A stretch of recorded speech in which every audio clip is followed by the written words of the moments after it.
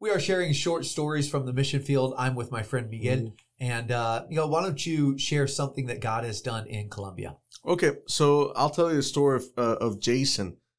Jason, he is a young man that we met in 2019, April of 2019. And when he came to the church, he had many questions about God. He had been to different religions throughout his life. He was very confused, had no purpose with his life.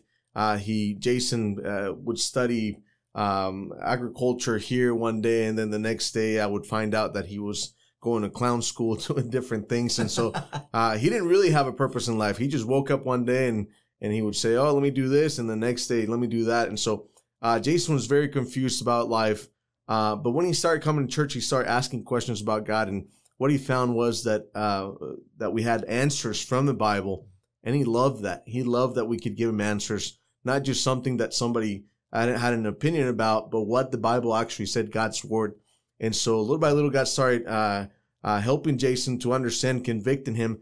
Jason got saved not too long after that. And he said, well, I've been doing nothing with my life. Now I would love to serve God. So he started studying to be a pastor.